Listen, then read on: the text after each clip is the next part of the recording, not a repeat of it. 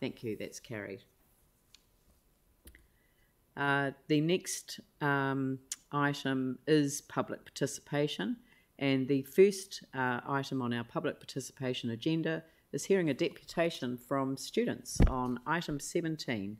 Item 17, we've got the Next Generation Youth Submission, and it's item 17, Coastal Hazards Adaptation Framework. So if I could hand over to our students to introduce themselves from Next Generation. Thank you. I can see Sian Carbell's name on there, but I suspect that's the person who's provided the audio-visual facility for you. So if you'd like to introduce yourselves, I'll hand over to you for your deputation. Thank you very much. Hola, my name's Caitlin Reese and I'm joined by Keegan Verster and Hazel Bourne. Unfortunately, Joseph Alfred and Serena Kortzer unfortunately couldn't make it here today, but we'll be sharing their thoughts and ideas. We are here representing the much larger group of children and young people behind the Coastal Adaptation Framework Youth Submission and the 13 schools that took part in the Climate Change Education Program.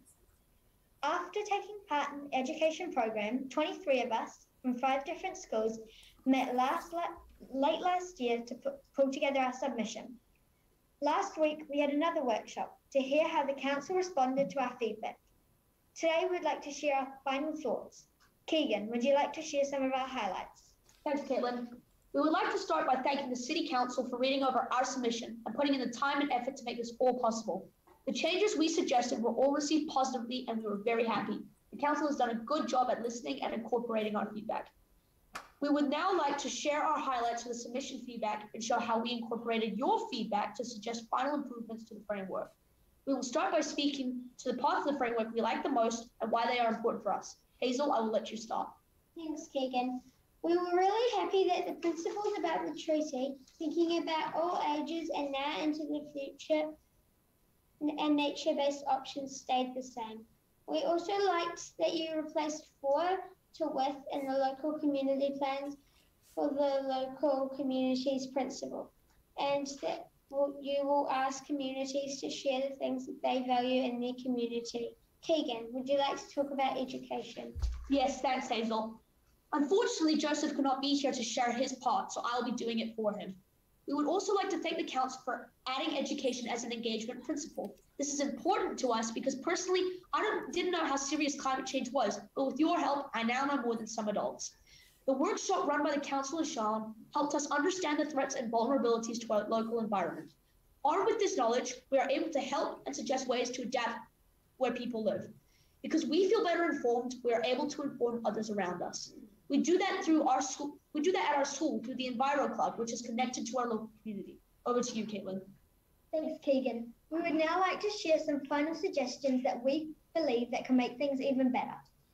Firstly, adding intergenerational to the new education engagement principle. So it reads, encourage and support intergenerational education initiatives to the local communities. And we believe education opportunities should be available for and with all ages. Adding intergenerational also supports the guiding principle of recognise intergenerational equity issues. Our second suggestion is about the managed retreat principle. Options like managed retreat should be a part of the new education approach. We would also suggest that the actual words managed retreat are put back into the new proposed option of consider long-term sustainability. This will make sure there are no surprises along the way. Keegan, over to you. Thanks, Hazel. Finally, we would also like to share the ways to engage with and educate the community about climate change and adaptation options. Firstly, education needs to be for all ages. This includes understanding ways to best educate people depending on who they are and where they live. Secondly, they should use different ways to engage the whole community and their interests. Thirdly, as current and future residents, any approach needs to ensure young people stay actively engaged. And finally, any information should be easy to access. Caitlin, would you like to finish us off? Yes, thanks, Keegan. I just want to check that there's anything that you guys want to add to the presentation? No? Okay, thanks everyone. Finally, as a team for the wider group who aren't here today, we'd like to thank you again for this opportunity. It has been great, and we look forward to working with you guys again in the future. Do you have any questions or comments for us? If I just start with a comment, that was an outstanding presentation, and I just wanted to compliment you for the preparation and for the presentation. It's just outstanding. I think that a lot of adults could learn a lot from both the very direct and informative way that you were able to make pretty substantial points. I'd like to ask questions about the importance of adding the word intergenerational to, so that we're talking about intergenerational education opportunities. Seems to sit with me around that concept of lifelong learning. I guess I'd like you to explain where you started from, because I think one of you, I think it was Keegan, who said that, you know, I didn't know much about climate change at the beginning, but now I know a lot more than some of the adults I know. So, and I think that's a pretty powerful statement. But I want to talk about how accessible information is, and what's been good about the process in terms of building that level of understanding, even to the point where you're able to really articulate what is quite a complex and challenging area of work, including discussions around managed retreats. So I'd like to hear more about the journey. Thank you for your question. I'll start with intergenerational, where we came up with the intergenerational. 30 years ago, no one had ever heard of climate change. It wasn't relevant. There wasn't any reason for people to be worrying about it. And now we see it everywhere in the world. All kids our age are learning about it because it is important. It's going to affect our lives because we're young. We're very young. Whereas adults, 30 years ago, you would have never heard about it. So having intergenerational learning helps for adults who are interested or maybe worried or feel scared about climate change to learn and realize or see what things they can do to change and fix climate change or to stop it.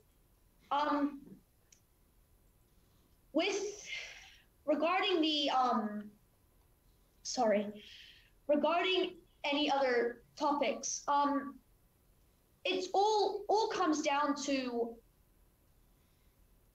knowledge, and it all comes down to everyone wanting to know, or everyone needing to learn about it so that they can help change it, help stop climate change, because it is a very, very serious threat to our Earth, and it's very serious to wildlife and our lives and all things that are living and thriving. And knowledge is just the most important part about it, because it is vital that everyone knows. It's very, very vital. And the reason that you say that it's vital for everyone to know is because people need to take action themselves, and for them to take action themselves, they need to have that knowledge base. Yes, because having everyone know, it grows. From one person comes two, then four, then six, then eight, and it grows into this massive community who are like, no, we need to stop climate change now. And I know many adults and many children who are very keen on climate change, and they're very keen on helping us to stop it. Yeah. Okay. Anne Galloway, you've got your hand up. I have, and I just wanted to also congratulate you three. That was amazing, and you've given us evidence about why it's so important to have youth voice coming through to us and being involved.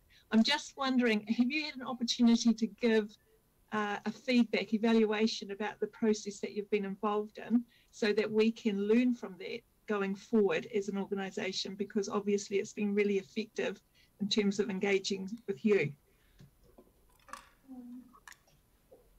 Can I say anything?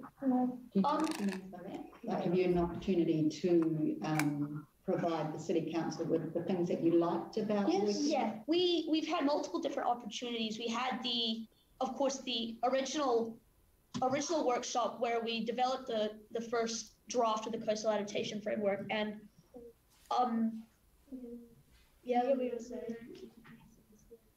we went to meet with Sean a little while ago to read your feedback, see your feedback, and see if there's anything else we needed to we wanted to change, or if there's anything that we felt that could have had a little reworking. And I've had multiple opportunities to give feedback, especially to Mayor Dalziel a few years ago, with many of the other students around the same problem. We've all definitely had the opportunity to give our feedback, and we're very grateful to have that opportunity.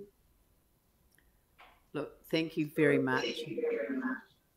It's come to the end of the time for the deputation, but you know, we only allow 10 minutes for these deputations, but I think what you've achieved in that 10 minutes is more than what some people achieve in a considerably longer period of time. So look, thank you so much for putting the effort in, and you know, I think you had the undivided attention of councillors. I don't know that I've seen councillors so fully engaged with a deputation of that nature before, and it was a thrill to see. I mean, I'm getting to see it up front and personal because their faces are on the screen, but people were really engaged in listening to you. So thank you very much for all of the time and effort that you've put into preparing and presenting your submission today. Thank you very much. Thank you very much for the opportunity. Thanks.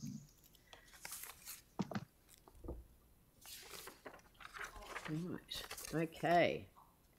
No pressure to Ross Gray from the Christchurch Civic Trust, who's here for a 5-minute public forum on the Ing Building in 212 Manchester Street and Inglefield Lodge at 230 Fitzgerald Ave. Thank you very much, Ross, for attending today, and I look forward to hearing your words. Thank you. I'm just asking, you should be unmuted. I think you need to be unmuted, Ross. Apologies. That's right. Can you hear me now? Yes, I can. Yes. Right, I'll start again. Kia ora koutou. These words may sound familiar. Our heritage, our taonga, defines us.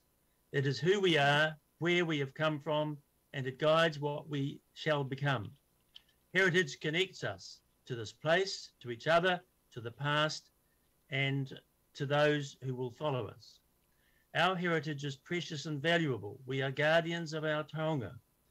The devastating impact of the Canterbury earthquakes has changed the district forever. We now have an opportunity to look to the future of our heritage and to treasure and celebrate the heritage buildings and places we still have left. These words, thank you, Deputy Mayor Andrew Turner, they're yours, from the CCC Heritage Strategy, Our Heritage, Our Taonga, 2019-2039, pertain precisely to two significant local heritage emergencies. Inglefield Lodge, 1855, the city's oldest surviving substantial domestic dwelling, a wonderful story of the family, the man, William Guise Britton, who built the house of the very finest materials. Its journey through 167 years includes a 1973 intervention by Prime Minister Norman Kirk to prevent its demolition for the widening of Avonside Drive, and you'll note the 1973 press image I have supplied. More recently, in the 80s, it was listed as Category 1 on HNZPT's list and as highly significant on CCC's schedule. Both of these are current. The destructive power of the 2011 earthquakes, the seemingly irreconcilable forces of insurance, private owners' wishes and rights, the role of statutory heritage guardians, HNZPT and CCC, the difficulty of action by the community and NGO heritage groups, a tragic slow-mo shipwreck, but one hopes that all is not yet lost. HNZPT Inglefield Historic Area. You may not have heard of it. Fitzgerald Ave, Avonside Drive corner is now being mooted as a possible heritage pocket, exempted from new raised height limits. Inglefield Lodge should be a centrepiece. We exhort CCC to consider options and responsibilities voiced in its own Our Heritage, Our Taonga. To the NG building, you'll know more than I do about the current complex situation in relation to CMUA, Te Kaha, the stadium, but CCC has been conspicuously quiet of late. Our Heritage, Our Taonga is also absolutely relevant to this issue. 117 years of stories and commercial enterprise, a sole survivor in a decimated area, designed by a significant local architect, J.C. Madison, whose commercial work is now almost erased from city history. Roland and Sharon's decade plus of enterprise, sacrifice, and remarkable determination, with many in support. The latest iteration, a fully planned relocation 200 metres north to realise their dream of saving this treasure for the city's future. A wonderful city story in itself. CCC Heritage Words again, 29 June 2021 Newsline. Quote, as part of the agreement of the NG building will be moved to another location on the arena site, south of the transitional cathedral. Lynn's led negotiations on behalf of the Crown. Christchurch City Council Chief Executive Dawn Baxendale is delighted that an arrangement that benefits all parties has been found.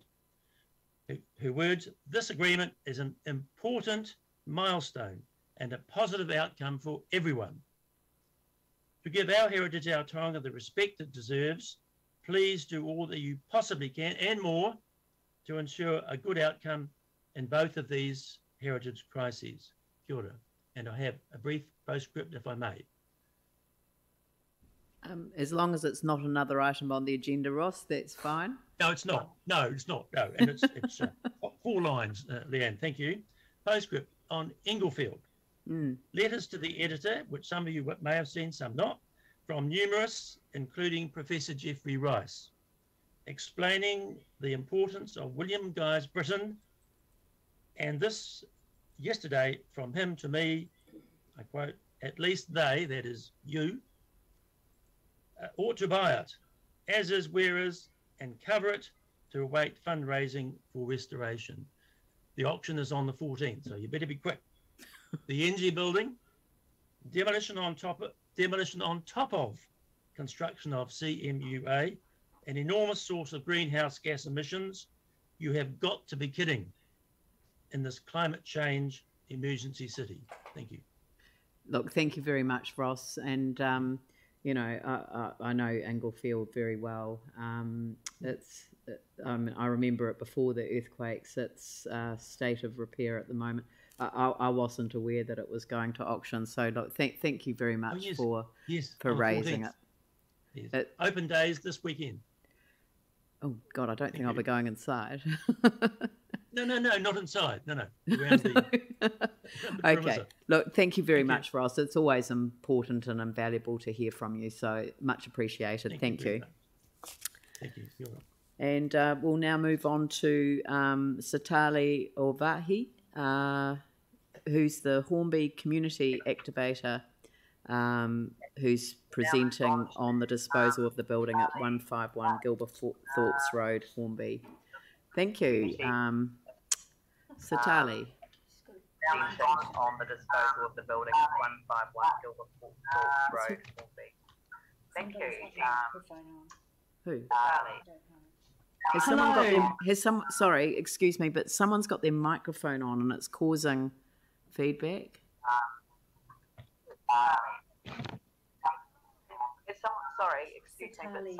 Satali, have you got the council meeting playing in the background? Yes, I have. You'll have to stop the sound. Oh. Stop the live streaming. Okay, hold on. You'll have to stop the sound. Okay, is that right? Yep, that's fine. Okay, sorry, I've just got apologies, everyone. I'm just clicking back into my screen here. So yes, kia ora koutou katoa, and thank you, Mayor and councillors, for this opportunity.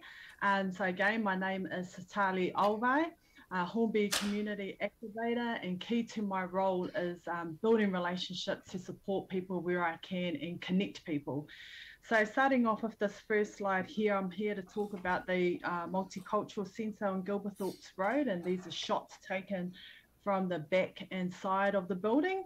So my aim is to share my views and the extensive conversations that I've had with community groups and observed from wider community interests once learning that the building was vacant and that we may not be able to use it. So I'll move on to the second slide, please. So in learning the situation, it has been a mix of emotions, from being baffled as to how the property made the disposal list, to frustration and not so happy as to why we were not consulted and what the consultation process was. And now learning that it's going through a statutory process. So how did we get here? So fair to say, a lot of questions there, and looking at the assessment criteria used, I feel A and E apply here. So A, for us here in Hornby, we do not have a multicultural centre. We have a growing diverse community, and you just need to visit the early childhood centres and the schools to see the future changing faces of our community. And E, there's definitely an unmet need with numerous interested groups in the space, as well as interest from wider community as to what it could be used for. So there were a lot of comments made on social media, sites and newspaper. You know, it really became hot news here in Hornby. And to be honest, with B, C and D, I didn't really quite understand it. So just moving on to slide 3. So I did a Google search on Statutory Process Council, and this is what came up. So looking at definitions on consultation, and I'll just skim through that top one there. To consultation is essentially a tool or mechanism for citizens' participation, which can inform and assist the local authority in its decision making. So I guess interpretation is up to the person as to what this looks like. And moving down to spectrum of decision making illustrated on that timeline, I feel a couple of steps were missed, leading to the Multicultural Centre missing our radar, in particular along the lines of notification and consultation. And with all due respect to the LTP, one may not know what to look for in the 300-page document and to write a submission. So going back to the definitions, where it states a mechanism for citizen participation, I feel this was not done sufficiently, and question how it ended up in a statutory process. So, I mean, the Multicultural Centre, I would have thought that mana whenua, Te Taumatu Runanga, should have been contacted. As I understand in the initial hui, when setting up the building, there was a strong Māori presence at these meetings. And also at a recent community board meeting, I appreciate that some members acknowledged they were unaware of the situation.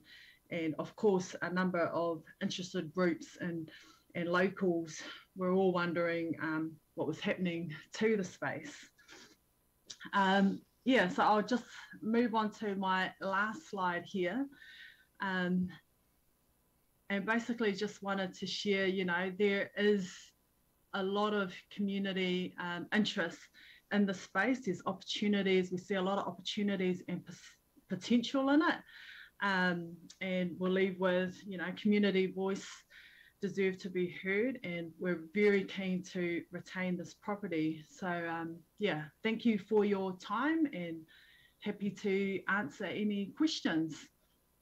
I'm afraid that with these presentations, Satali, this is not, we don't have time for questions, but Okay. we do appreciate what you've come to talk to us about, and you know, we would just like to thank you for doing so, and we'll certainly follow up on the issues that you raised, you know, and it does highlight the key issues around you know, the significance of the scale of consultation around these you know, vast areas. There were particular buildings or particular properties for disposal that were in that list, and you know, you know, yeah, we do need to make sure that our processes engage communities in alternative use before they get to that stage.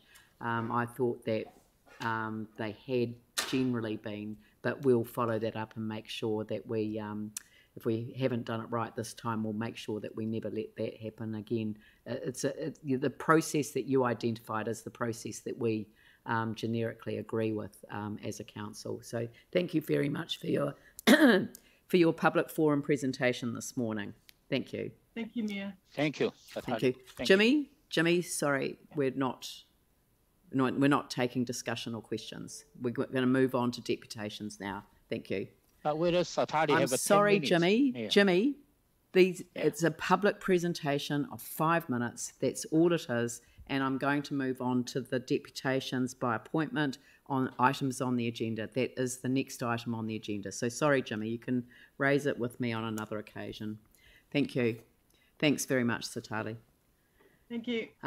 So now we're going to move on to deputations by appointment, and we have 3 in relation to an item that I added at the last minute to the Mayor's report, and that is the proposed sale and supply of alcohol harm minimisation amendment bill. And it is entirely appropriate that the first of these presentations or deputations is from Chloe Swarbrick, who is in fact the Member of Parliament for Auckland Central, who is promoting that this particular bill that she has worked on be able to avoid the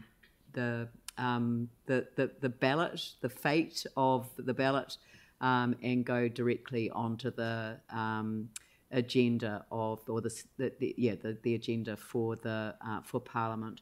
And I'd just like to acknowledge, Chloe, that with my background as a former Member of Parliament, I wish we had such a provision where the non-executive members by majority could determine avoidance of the luck of the draw. I was lucky on some occasions and less lucky on others. So I'll hand it over to you and you can begin your presentation. So kia ora and welcome to our council. Kia ora, tēnā koe Mayor Dalzell, tēnā koutou councillors, no irarangi no te amana hoki o ku tīpuna I whānau mai aho I tāmaki makaurau I tipu ake aho I reira, no reira ko Chloe Swarbrick, tēnei I mihi atu ana ki a koutou katoa.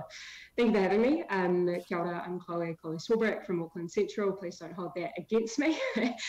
So barely a day goes by that we don't hear about alcohol harm in our communities. Years have gone by without meaningful political action, particularly at a central government level, and that is despite a lot of jostling and lobbying from local government, not the least LGNZ.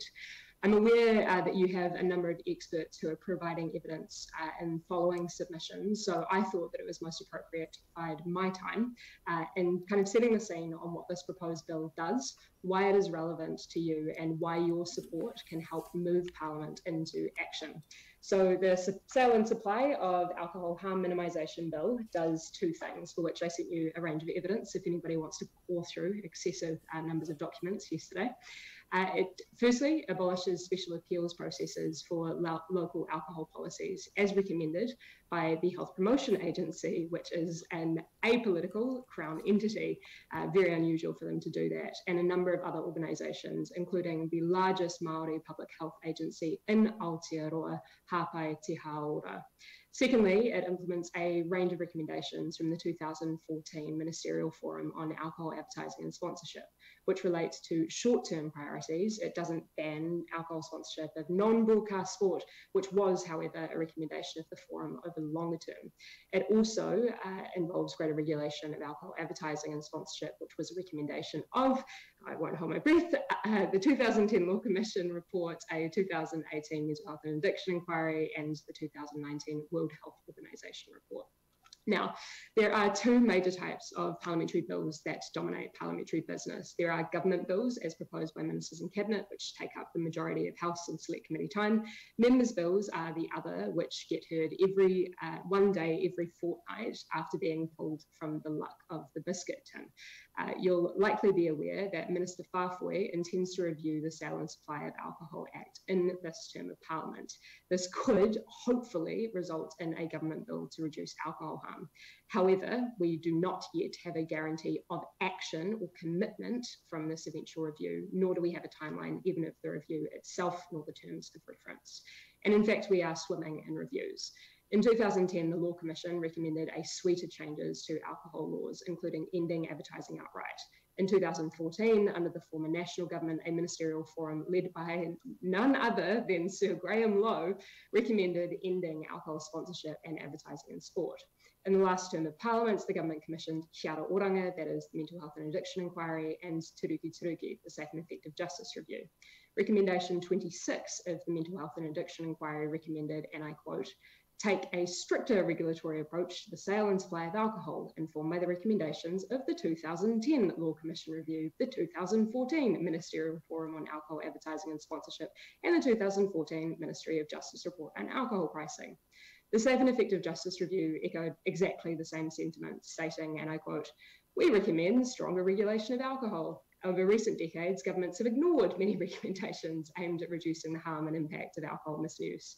Kia Oranga, the 2010 Law Commission Review, Alcohol in Our Lives, the 2014 Ministerial Forum on Alcohol Advertising and Sponsorship, and the 2014 Ministry of Justice Report, The Effectiveness of Alcohol Pricing Policies, all recommended or provided evidence for a stricter regulatory approach on the sale and supply of alcohol. Much bolder political leadership is required here to take action now, end quote.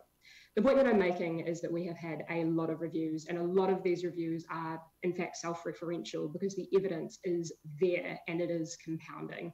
This is an opportunity for action with an already drafted bill to have it stay in Parliament. So in terms of this term of Parliament, standing orders were changed, which the Mayor was just referring to, which means that members' bills no longer have to rely on the luck of the ballot draw. If they can get the support of 61 non-executive members of Parliament, they will bypass that lottery and get to the debating chamber. That is why I am asking for your support as one of the larger councils in this country with substantial experience in especially the failings of special appeals processes. If we can get the signatures of 61 non-executive, that is not ministers or undersecretaries, MPs across the House, we can progress this bill into law without having to leave it to chance. As councillors, you know this problem intimately. You've seen it in your communities. There is a proposed new liquor retailer every other week that the community consistently have to organise themselves to fight back against. But you also know it because of the cost and the waste of time for the council and the totally unsatisfactory outcomes for communities.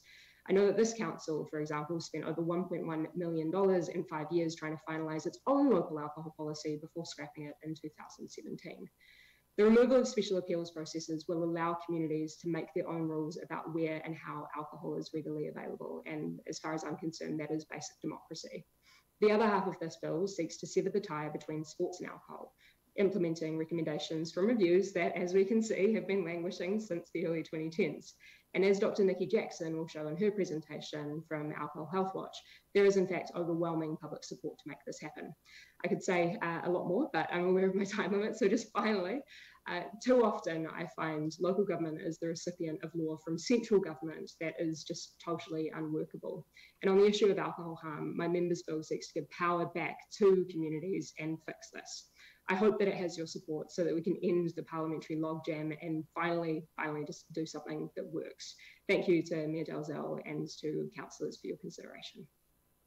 I think I could frame this as a question in order to avoid me making a statement, but so I could say, did you know that I was the Associate Minister of Justice that commissioned the Law Commission report, Alcohol in Our Harm, Alcohol in Our Lives, Curbing the Harm, which is the subtext of it, which is why I've had a passion for this issue.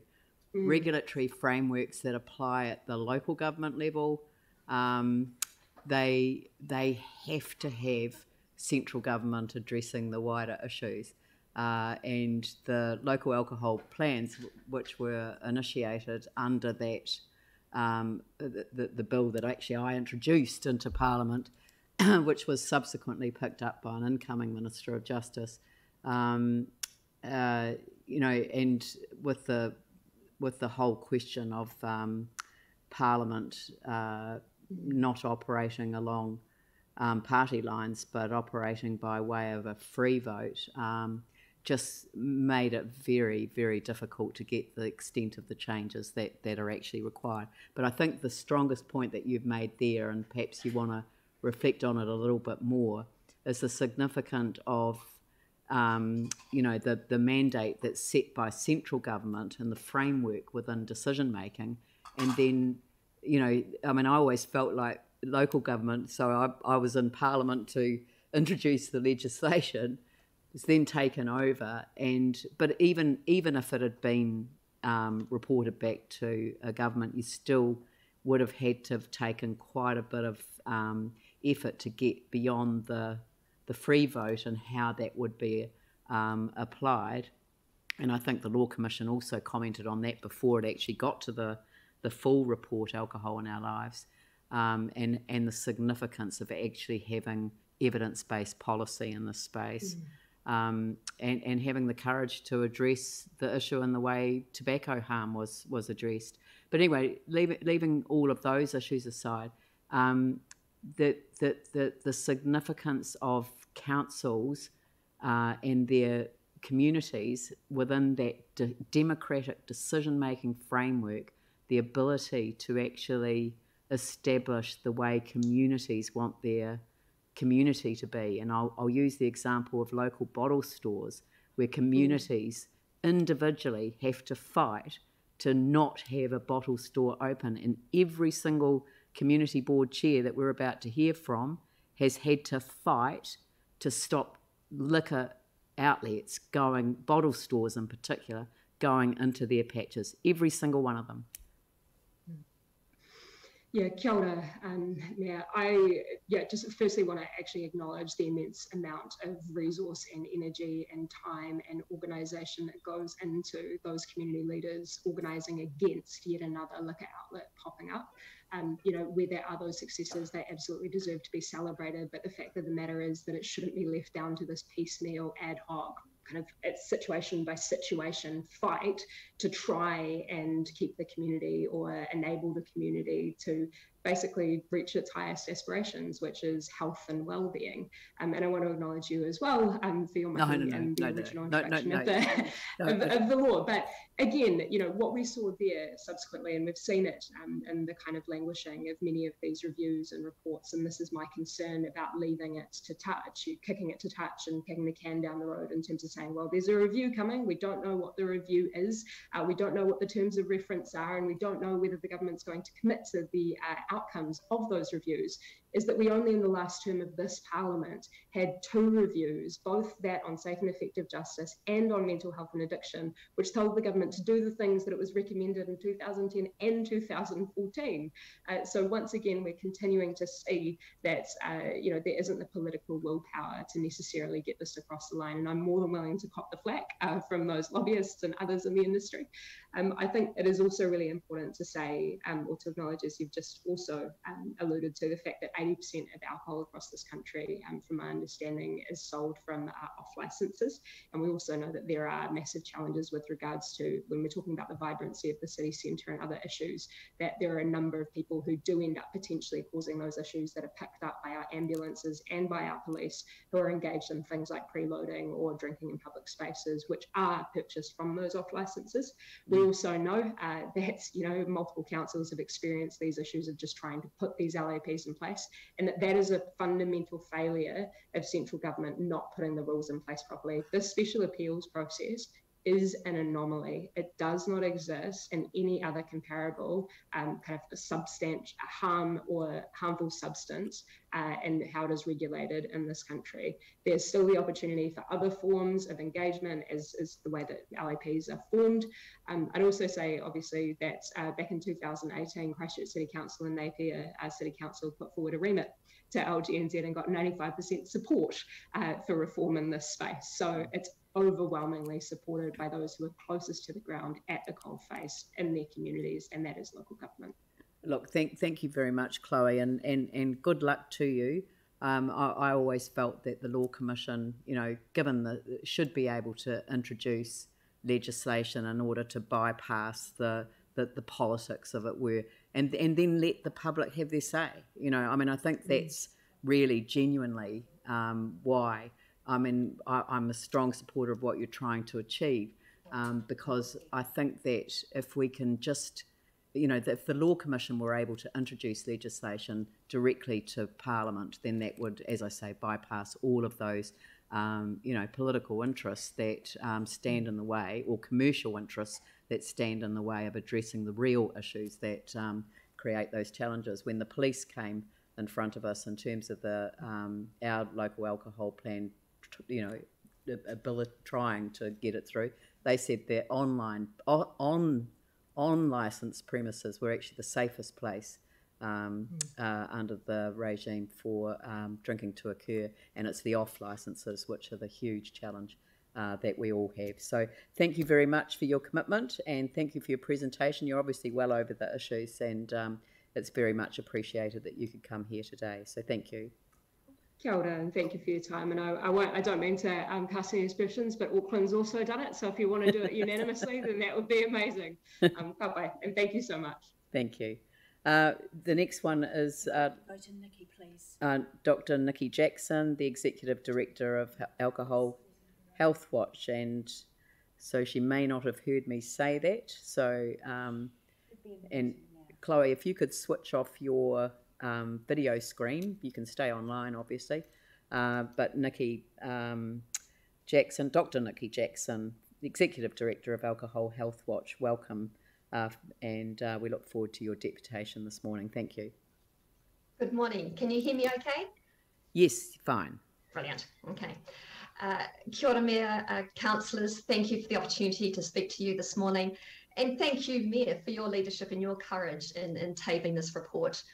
As Chloe has said, local government, you are absolutely at the forefront of hearing the harms from individuals, families and communities in relation to alcohol harm.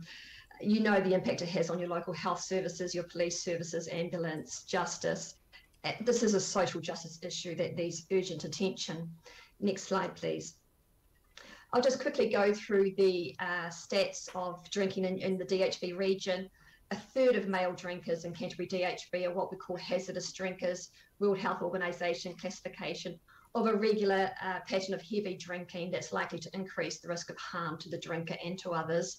There are inequities. 41% of Māori male drinkers are hazardous drinkers, and somewhat of a social gradient across deprivation of 39% of male drinkers in deprived areas being hazardous drinkers versus 35% in the least deprived areas. We don't have sufficient sample size to look at Pacific drinkers. Next slide, please.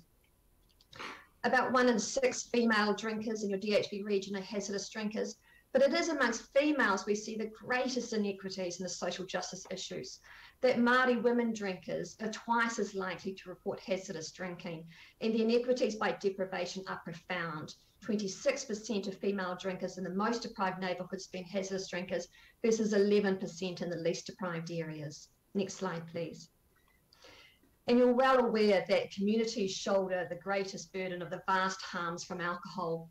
In 2019, which is the most recent data we have available, there were 3,515 alcohol-related presentations to your ED. Now, you've got a very busy ED, and if you consider the point that a greater proportion of alcohol-related presentations are triaged as category 1, which is life-threatening compared to other ED presentations, we know that ED presentations for alcohol have longer hospital stays. and obviously have huge cost implications, but also verbal and physical abuse to staff. We know the impact of alcohol on family violence.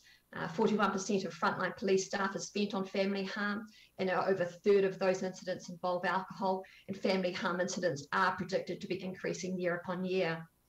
But we know the other harms around violence, crime, road death, injuries, child maltreatment, alcohol abuse and dependence, poor mental health, suicide, dementia, cancer, heart disease, stroke, FASD, just to name a few. Next slide, please. The biggest drivers of alcohol harm in our society are these three evidence-based strong determinants: price, advertising, and availability. And this is a concern in our environment at the moment, that alcohol is more affordable than ever before. Advertising is ubiquitous and uniquely targeted through algorithms, and alcohol availability is high and even available from the comfort of your couch. And it is these risk environments that are disproportionately concentrated in our most deprived neighbourhoods, including in the Canterbury region. So we need to think about the environments that we need to change to support people in Canterbury and the wider Aotearoa to reduce their drinking and to experience, you know, amazing physical and mental health benefits. Next slide, please.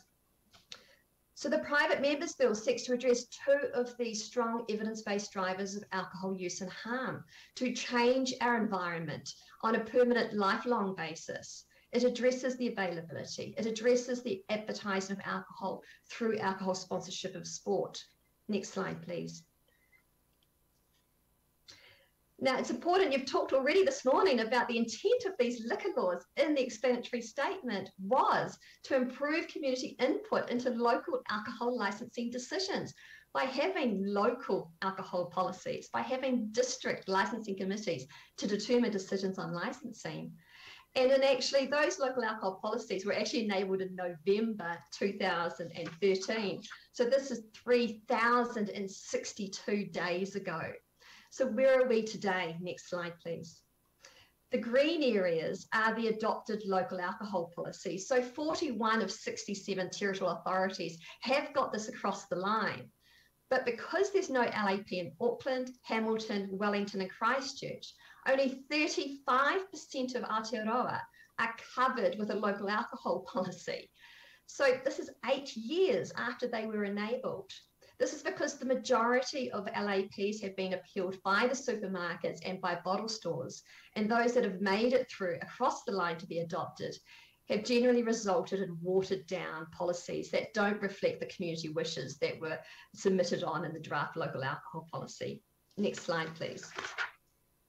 So as MP Chloe Schwalbach has already discussed, there was 95% of the sector supporting amendments to our Act so that LAPs could more accurately reflect local community views and preferences. And I'm sure that would still uphold today. Next slide, please. And as the MP said, this leaves the onus on communities, and as I've heard from your community boards, to hold the line, to stop the growing increase of proliferation of alcohol availability. And absolutely right, 80% of alcohol is now sold from off licenses. And when I downloaded the 3 most recent year reports from the Christchurch District Licensing Committee, you can see that no on licenses were refused. Only 2 off licenses were refused in the last 3 years. And of all license renewals, ons and offs and clubs, only 2 license renewals were refused. This has not made licenses harder to get and easier to lose. Next slide, please. And we've seen this in, you know, even in the media this week, time and time again, communities struggling to just hold the line in relation to alcohol availability because there's no LAP in place or there's no strong national legislation to stop the proliferation of alcohol availability in our communities. Next slide, please. And so the other element of the private members bill is around alcohol sports sponsorship. And you'll be aware that many of our elite teams, broadcast sport, are sponsored by alcohol companies. Although many teams no longer have it on the front of jumper, which is great to see. Increasingly, we're seeing alcohol companies using the digital media to get through to their audience, which is cheap and ineffective, but enables them to uniquely target individuals. So the Crusaders have over 400,000 followers, including children, no doubt, or young people. You can see there the advertising of the linking between alcohol and Crusaders, even having their own alcohol products with the Crusaders, or coming to events, Monty's sponsored events, where you can swap your jumper for a new season jumper. This is our heroes of the young that are walking alcohol advertisements. And I think this is time to change. Next slide, please. So we know from 2014, we don't have recent data, that $21 million was spent on alcohol sponsorship, about $5 million at the national level. The evidence is really overwhelming that it normalises and glorifies alcohol use. And although the industry says it's only about brand switching or increasing brand awareness, that's not true. The research shows that it's actually about increasing overall positive attitudes to alcohol in general. And this is why organisations such as Auckland Transport ended alcohol advertising on all public transport infrastructure. It's why the Super Rugby Opiki teams, including the South Island franchise this year, committed to not using alcohol branding. We did it with tobacco. The sky didn't fall in. We can do it for alcohol. We could add 2 cents to an RTD, 2 cents to a can of beer, 5 cents to a bottle of wine, 6 cents to a bottle of spirits, and we could buy this out tomorrow at all levels. MP Strawbeck has already mentioned, we've got overwhelming reviews that have gathered dust or not been responded to in relation to calling for action in this area. We believe this is one important step towards comprehensive restrictions to alcohol advertising and sponsorship. Next slide, please. Every year we commission independent polling on support for alcohol policies using UMR. And when the analysis is looked at by Canterbury, you can see that the majority of persons living in Canterbury support government action, stronger action on alcohol, want to see protections of alcohol advertising exposure to kids. And when you add in the number of neither support nor oppose on the fence, you actually have really high levels of public support in relation to not having the alcohol industry involved in decision making, stronger restrictions on alcohol advertising, and stronger action on alcohol in general. Final slide, please. So I just want to thank you for your leadership today. You have talked today already about lifelong intergenerational differences, and this is exactly what reducing alcohol harm is about. You can make a huge difference to the lives of both drinkers and others, particularly communities disproportionately harmed. You can change the environment that the next generation grows up into a healthier, supportive environment. And again, I really commend you for your leadership. Kia ora. Kia ora. Look, thank you very much, and you've timed that exceptionally well. So thank you for taking the time this morning to provide us with that information for our debate this afternoon. Thank you very much. Kia ora. Liz Gordon hasn't joined the meeting. And Liz Gordon hasn't